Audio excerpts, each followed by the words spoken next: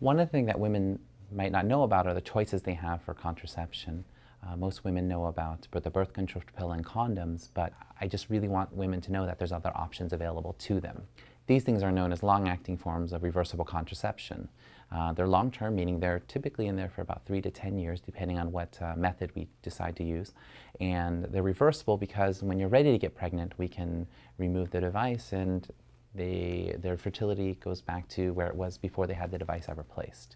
They provide excellent contraception. They are actually better than sterilization. The risk of failure if you have one of these devices is less than it is when you have your tubes tied. One is an IUD, and an IUD stands for an intrauterine device. It's a small little plastic device that we place into the uterus. We do it in the office. So you don't have to go to the operating room to get anything done. We do it in the office. It typically will stay in for 5 years to 10 years, depending on the type of device that you have placed. And that provides, again, better contraception than sterilization. The other device that we've been using for the past few years are implantable devices that go underneath the arm. And they release a very low dose of progesterone, and they provide you excellent, again, contraception for a 3-year period of time, at which time you can have it removed and another one placed.